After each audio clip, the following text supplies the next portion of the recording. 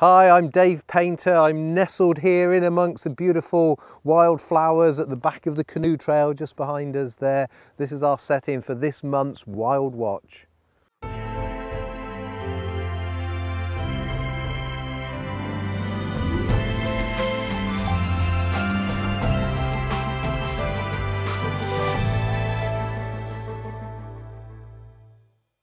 Just now we're right really at the very end of our breeding season, and it's been a real mixed bag for us. Cold weather, really quite a poor season for the waders. You will see a few youngsters around, avocets, oyster catchers, a few young lapwing, but they've really not done very well at all. The rarer ducks, however, seem to have done very well. Several broods of potsherd, several broods of shoveler around the reserve as well, so watch out for those. Wader passage is really starting to hot up now. Little ring plovers just recently, lots of green sandpipers, one of the best places in the country for seeing these birds, and they'll be peaking over the next little while.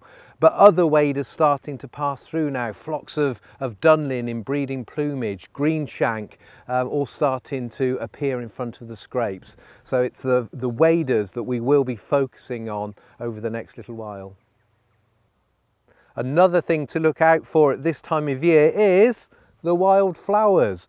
Really colourful just at the moment, a good community. We've got meadow sweet here, this lovely creamy white one, the beautiful pink greater willow herb, and I'm seeing hemp agrimony over there, a nice pink one, and fleabane, a yellow flower coming through.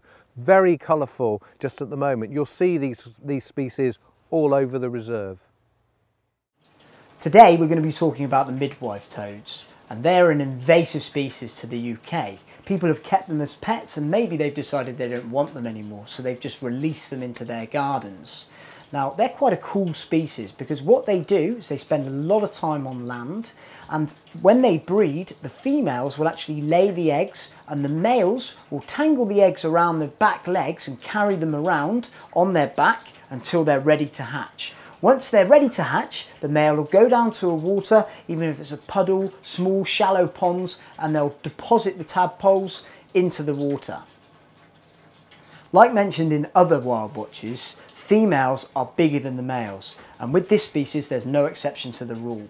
So during the breeding season, the females, if you look underneath before they've actually laid their eggs, you can see their eggs internally through their belly.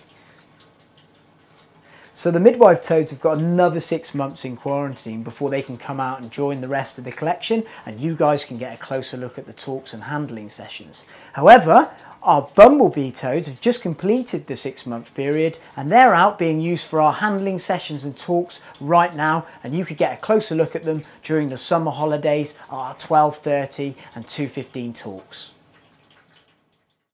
Hello again and welcome to the Slimbridge Duckery.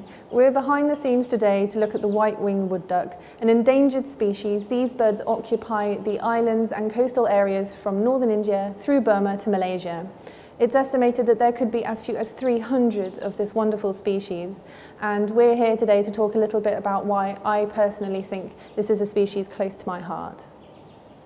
Since I began here in 2008, it's been a personal dream of mine to help improve the white-winged wood duck situation, and we have bred a grand total of 60 birds since then.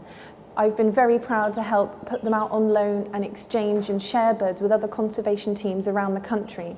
And finally, we're now seeing a large turnover of this species each year, and they go towards the EASA stud book. The stud book is a really useful tool which helps organise the zoos to make sure that they maximise the genetic diversity of this species for the future. We are lucky enough now to have a lovely group of this species on exhibit in the Asian pen, so it's now the dream of the duckery team, both on-site and off-site, to use this species to educate our next generation of visitors that conservation is important and species are worth saving.